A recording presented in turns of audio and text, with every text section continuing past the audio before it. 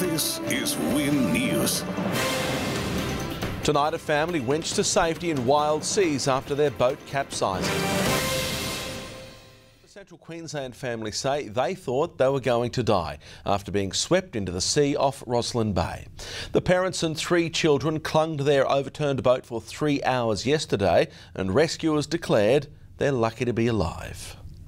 The Hugo family were thrown into the sea after 3-metre waves rolled their boat 3 kilometres offshore. 13-year-old Lauren was missing, trapped under the boat. Straight away I thought I was dead. I thought, that's it.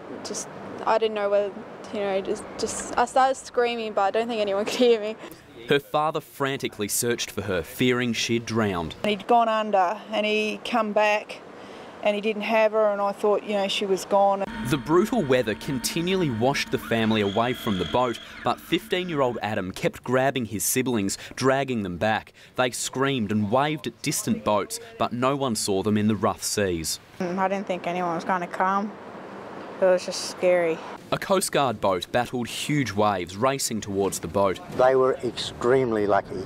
The family set off an emergency beacon, but it was under the boat and gave off a weak signal. Volunteers saved precious minutes triangulating its position.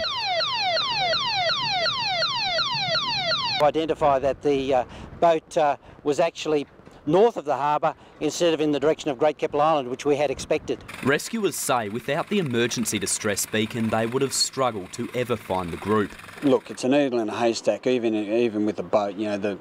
Most boats are white, and on a windy day yesterday, you're looking at an ocean of murky water and white caps. The Hugos had fingernails torn off, clinging to the boat.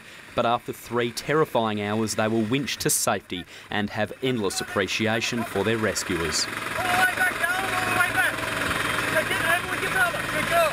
Thank you, thank you, thank you. You've got no idea how much we appreciate all their help. Tom Maclean, Win News.